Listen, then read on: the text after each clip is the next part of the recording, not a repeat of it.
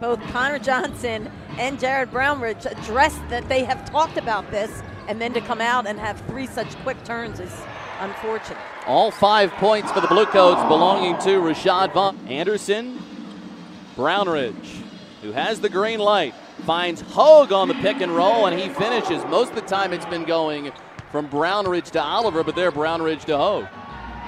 Oliver working against Wilkins. Brownridge tees it up and drills it. Brownridge for Oliver for the hammer.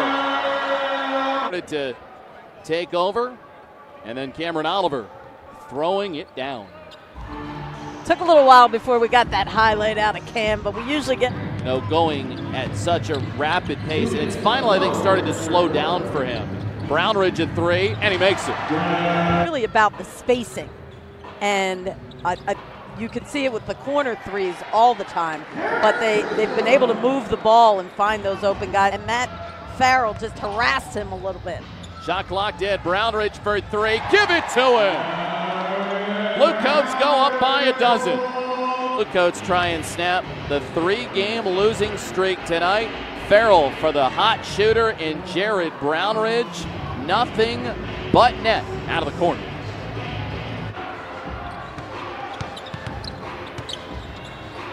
Brownridge catch and shoot. Give it to him.